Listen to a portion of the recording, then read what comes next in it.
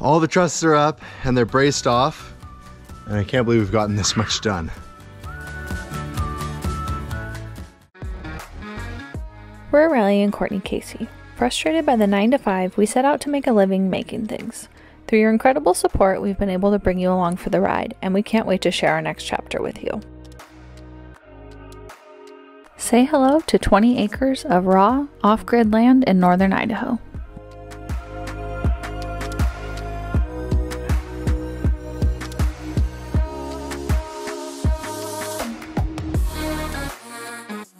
Before we're ready to hang our trusses, we need to finish up our truss carrier, which is this top board.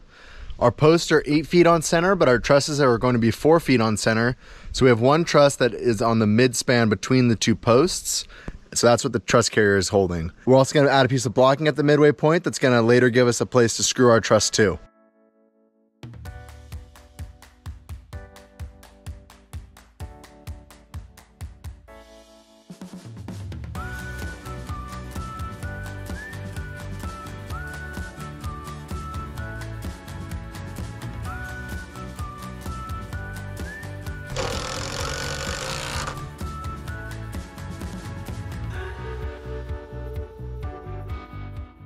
Where are you going? This is where I sleep tonight. We just got the last truss carrier installed. These 2x12s carry the load of this truss in the gap between the posts. These 2x12s act a lot like a header over a window and distribute the load of the roof down to the posts. All our posts are in. Our walls are plumb-ish. It's time to mount our posts to our brackets permanently, which means drilling holes. I'm not confident I can make it all the way through and hit the other side like RR does, so we're gonna do it one side and then the other and hope the holes meet in the middle.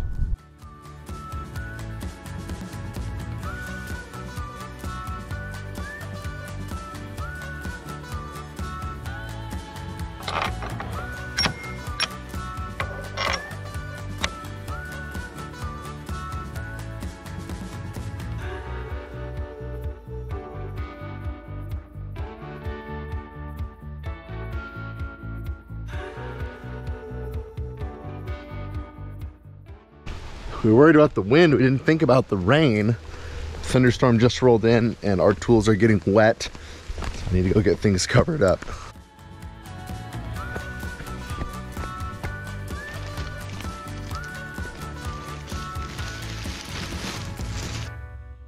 Today is a very exciting day. We are finally ready to hang our trusses. We think. And I think by this afternoon, this building's gonna look way different. I am excited. I'm also nervous. What's new?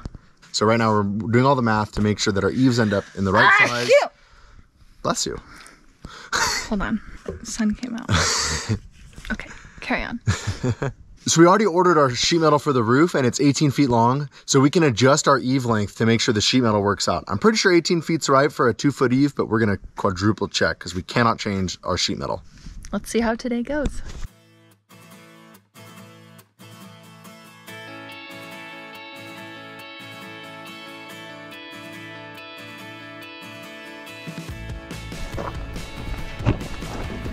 Yes, if you can help me line up that line on that corner. Ready? Mm-hmm.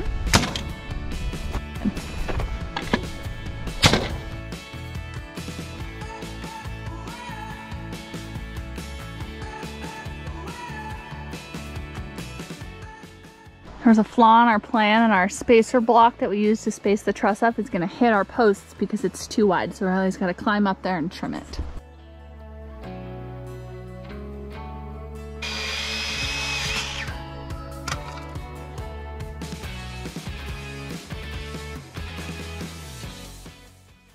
Riley just got that corner attached, and now he's going to come over here and do this one. I'm holding this because I'm keeping the truss from getting caught by the wind and getting pulled off the forks.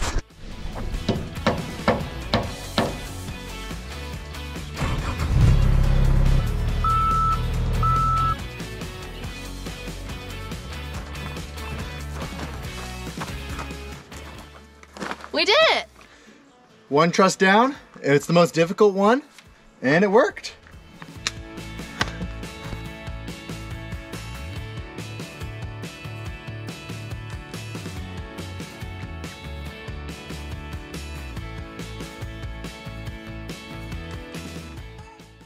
On the last one, pre-nailing our rafter tail seemed to work really well, so we're gonna do that again. We also started all of the screws ahead of time, which worked really well because then Riley only had to climb up with the impact and finish putting them in and not have to get them started. So we're gonna do that again as well.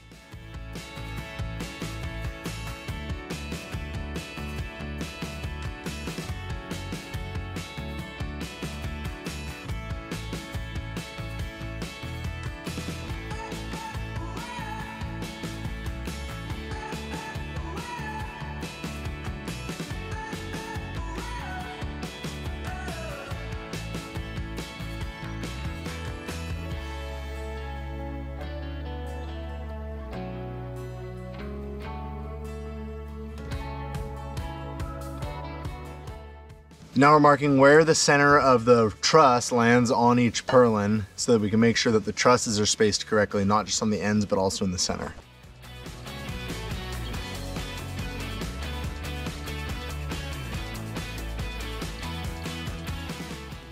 We totally forgot to mark our trusses while they were on the ground for the purlins. So in the future, we're gonna have all those marks ahead of time before we hang them.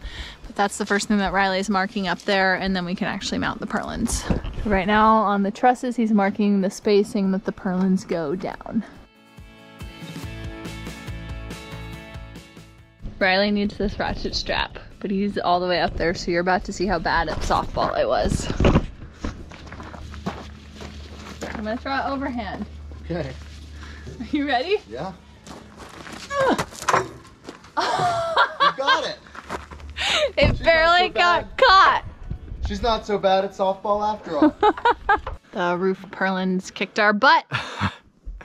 I could not put nails in those things. I tried the framing nailer, I tried my Armstrong nailer, and they bend and I can't get up high enough and the angle's wrong. Awkward. And then Courtney suggested screws, and I have these structural construction screws, and they worked awesome, so. We're now out of them. That's our last one, so calling it for the night, but we've got 3 trusses up. And 4 purlins. Tomorrow's gonna be a good day, and I think we're gonna knock this all out, which is great because the next day our siding arrives. It's starting to look like a building. Now that we've got quite a bit more wind resistance up there, we are gonna brace the building so that even if wind does pick up tonight, nothing happens.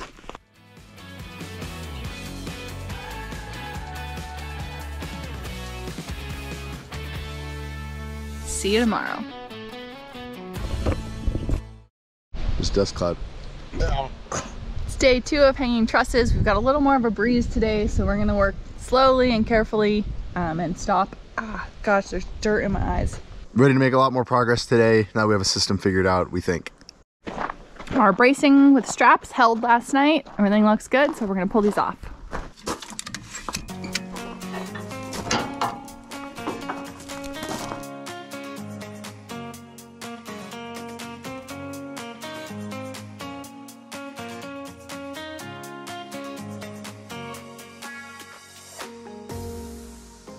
Our small 2,000 watt generator is not powerful enough to be able to start this air compressor.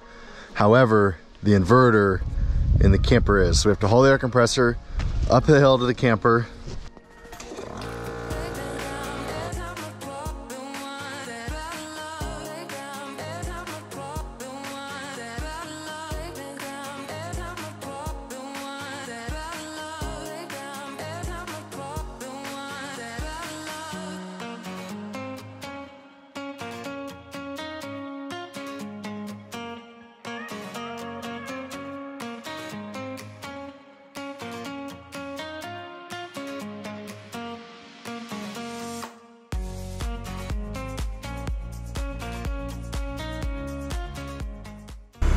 There you go. Now drive backwards. The strap was stuck and I was not about to climb up there just to take a strap off, but Courtney's getting really good on that thing. Oh, we're good. Anything to say?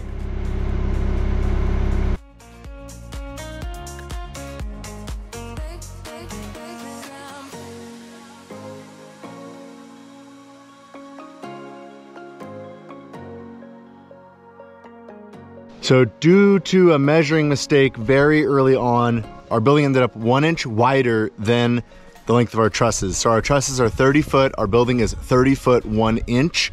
So to account for that, we're just centering the trusses up.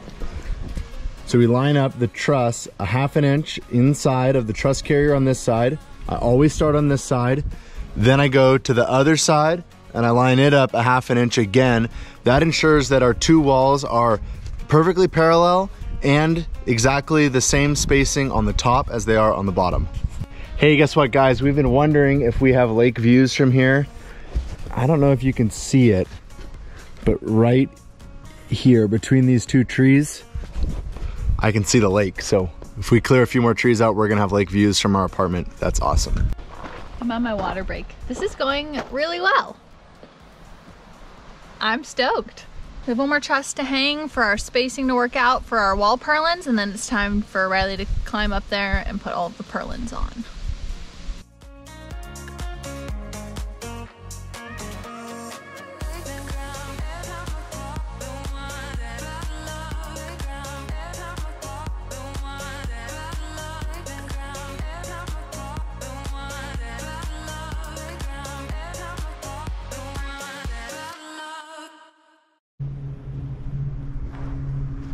You admiring our building? You caught me. Yeah. Wow. Looks like a building now. Riley was making me nervous yesterday. What's new? So I went to Home Depot last night and I got him a present.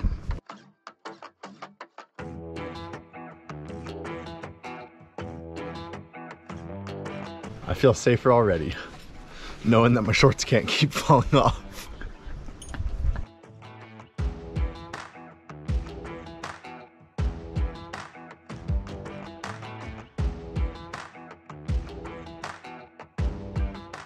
The center purlins running along the ridge line are keeping the trusses from doing this, but we also want something along the bottom of the truss to continue to prevent any sort of racking. So we cut this to length and we marked on the ground where the trusses need to hit, and Riley's gonna go up with it.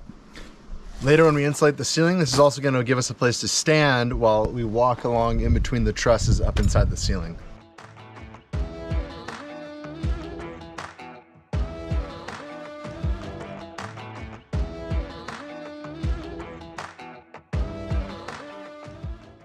Worst air hose in the history of air hoses, and I am tempted to just mount a hose reel right here.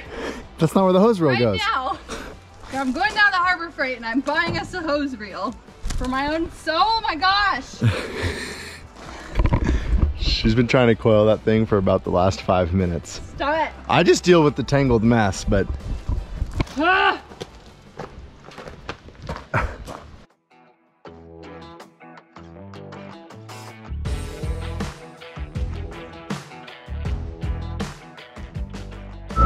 We're about to hang our last truss. So exciting.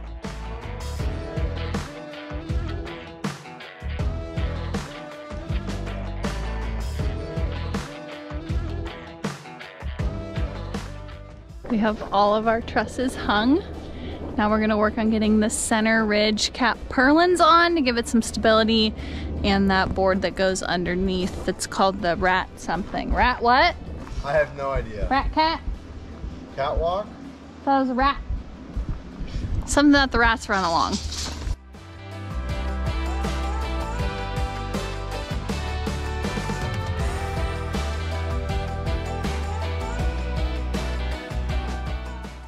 All the trusses are up and they're braced off, and I can't believe we've gotten this much done. Oh my gosh, wait, look. Next step is either to start installing roof purlins or the end wall. Not really sure. I'm stuck. Would you like me to unleash you?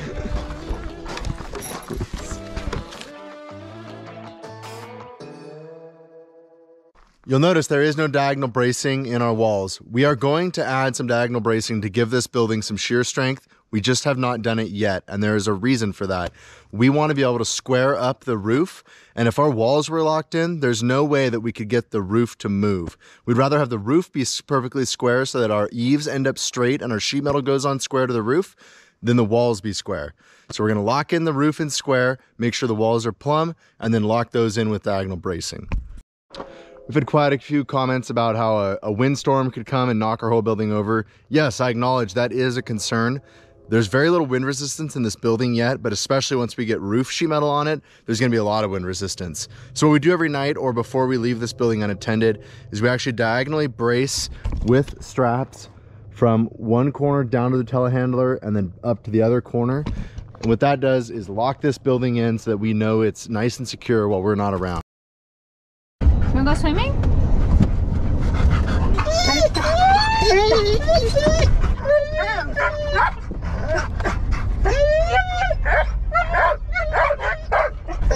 They know where we're going.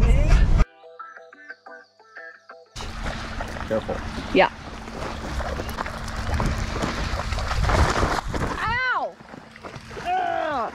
Okay, babe? Yeah. Ow!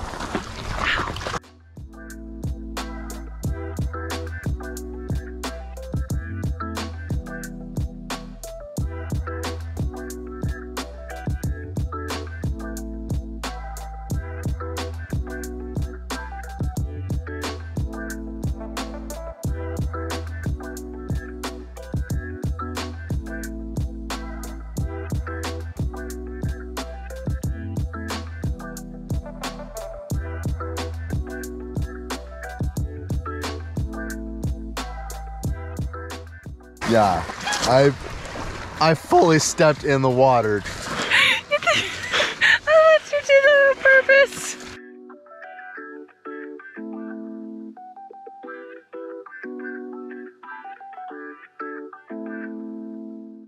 It is dark and we are headed home. And we are about to try our light bar for the first time. Are you ready? Yep. Oh, that's not the right switch. Are you ready? Yep. Oh my gosh. Oh my God. That's so much like light. It's daylight. It's definitely pointed too far at the ground. I need to aim it up a little bit, but that is so bright. Oh my gosh. Wait up. I can't even see now.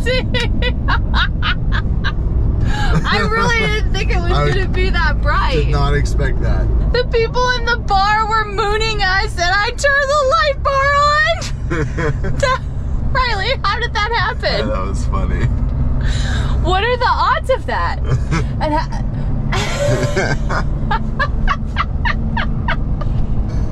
they were not expecting that. I don't even really think I could make this stuff up if I tried, but a deer just jumped out into the road and we could see it from so far away that Riley barely had to use the brakes to slow us down in time. With the normal headlights, I don't even think I ever would have seen that deer. It jumped out into the road and crossed the road, but with the body designs lights on, I saw it and was able to just slowly coast and slow down and watch the deer clear the road and off into the trees.